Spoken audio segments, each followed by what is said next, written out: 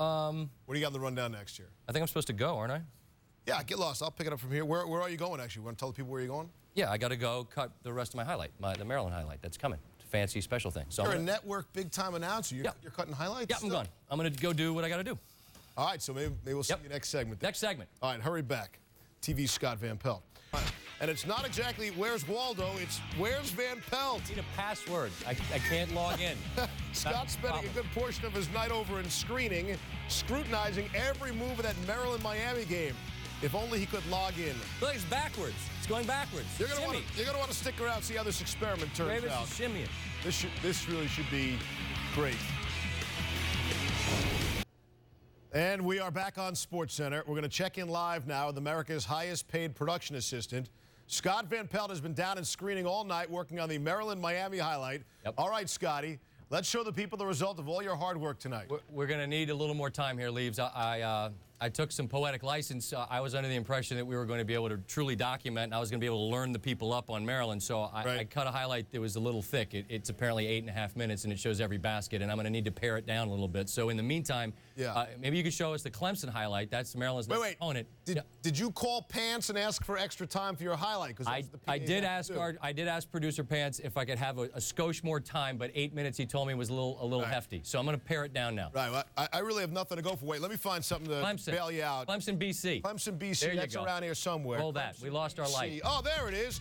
All right, let's give this another try. Oh, Scott. Yes, Steve. We've been patient, but we can no longer wait. Really, brother, it's now or never. I'm out of material. All right, we're ready. And more importantly, we also have a light. And here's the deal. It's early. It's early in the ACC season, but we doubt that many people are aware of the fact that if Maryland were to win tonight against Miami, they would be #1 in the ACC. You know about Carolina, you know about Duke. But if Maryland knocked off Miami, they'd be #1. So we're going to try to school you up a little bit on who some of these guys are besides Gravis Vasquez. But you probably are familiar with Gravis Vasquez. He's one of the only two players in America, he and John Wall, that averaged 17 points and 6 assists. And out of the gates, it was suffocating defense and great shooting. That's what Maryland's been doing in this winning streak. Gravis with a rip and a big dunk. He's a senior. So too is Eric Hayes. This Maryland team's been shooting it out of their minds. Eric's shooting 47% from 3 for the season. His dad, Kendall, was his coach in high school, and he learned him how to shoot it from deep. Not all seniors, though. Last year, Maryland lacked an inside presence. They got a couple of bigs, including Jordan Williams, a Connecticut kid, who's averaging about 8 and 8. They don't need much more than that. Terps rolling early. Another senior, Landon Milbourne, who is flat out killing it right now, shooting 66% from the floor in his last 3 ACC games. He had 16. So did Gravis Vasquez. He buries the 3. Story of the first half, 17 made field goals. Yeah, do your shimmy for Coach Hayes.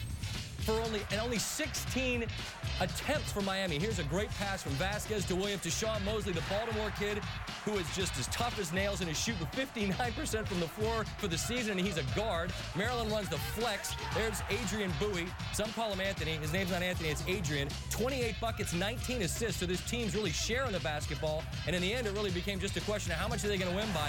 Huevos! Vasquez, another 3. He had 16. Everybody's going to Bentley. He's happy.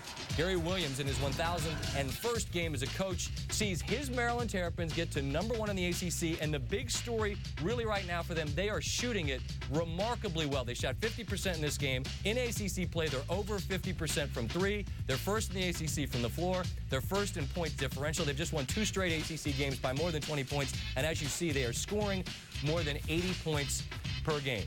So, Leaves, the moral of this story, it is still very, very early, but this Maryland team that was struggling early in the season to find its way, gelling as a team on a night when Cliff Tucker, a guy off the bench that gives them a lot of points, really didn't give them much.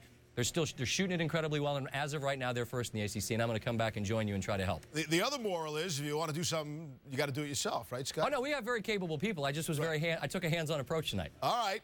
Bring a cup of coffee on your way back. You got it. Thanks. Scott Van Pelt.